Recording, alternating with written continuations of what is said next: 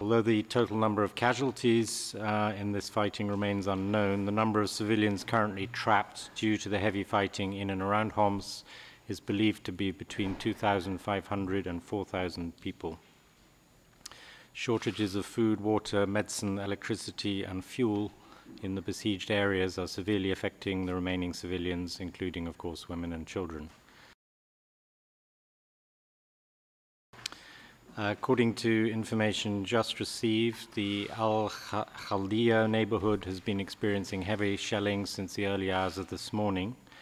And the attacks in general are now affecting really all of the old Homs district.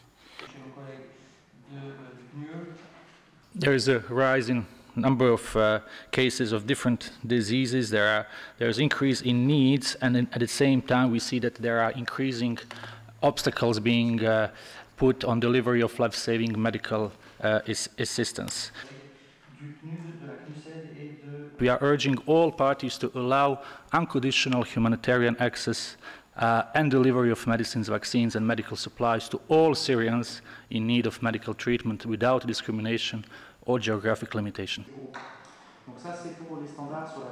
As long as the general situation is worsening, as long as there is a less access to clean water, we are really afraid that the number of diseases can only rise. And if we are not able to provide medical assistance to already a system that is completely overstretched with shortages of medicines, and not only medicines for injuries, but also medicines for chronic diseases, with the less of health workers being able to reach already decreased number of functioning health facilities, we really try to voice our